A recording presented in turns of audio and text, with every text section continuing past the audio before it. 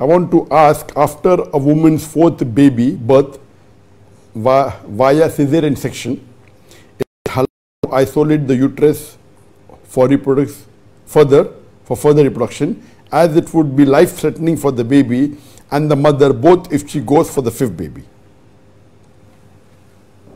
The sisters asked the question that if a woman has undergone 4 cesarean section, so can she see to it that she does something like isolate the uterus, or does ligation of the fallopian tube, or does certain things so that she will not have other babies in future? Because if she has the fifth baby, it would be detrimental to her life.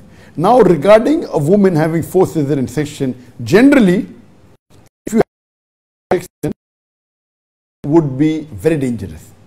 So if you consult a gynecologist, not one, at least 2, and if you consult 2 gynecologists and both of them certify that you had 4 cesarean section and the 4th cesarean section would be detrimental to your life, will be life-threatening, there's high chances that you will die.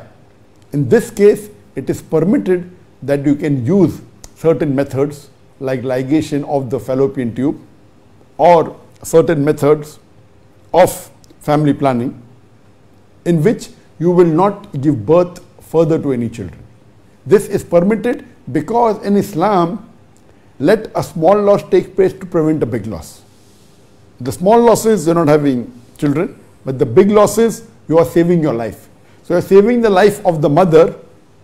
By doing that, you're preventing childbirth. Otherwise, generally, doing any method of permanent family planning, it is prohibited unless the life of the mother is in danger.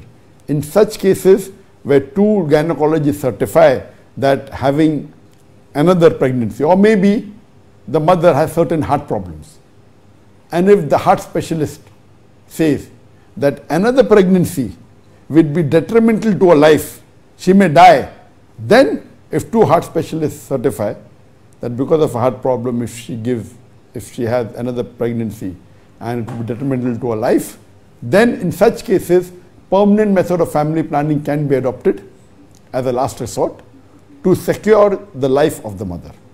Hope that answers the question.